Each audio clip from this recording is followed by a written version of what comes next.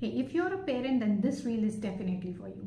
I often come across with many parents who do label their child as my child is aggressive, my child is stubborn, my child does not listen to me, my child does not show good behavior, my child is so fearful, my child is poor with self-esteem, and there are so many other labels they start to put on their child.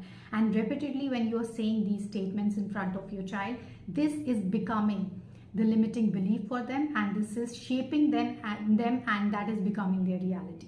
So parents, it's a humble request that if you are saying these statements repeatedly, stop saying it right away, because if you want to have your child with the best of behavior, you need to use the positive statements all the time.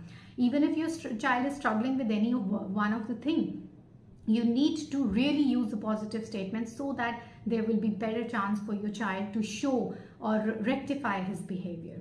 So remember this from the next time. It is exactly as similar as, labeling your child is as similar as when you stick a sticker on any paper. If you will try to remove that, it is going to take away the paper along with that sticker. It's very difficult to remove the label. Never do that, and never shape your child in this way. Your child is more brave, more positive, there's a better chance for him or her to show his or her behavior.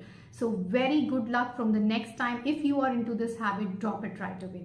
Thank you all for watching. Share this reel.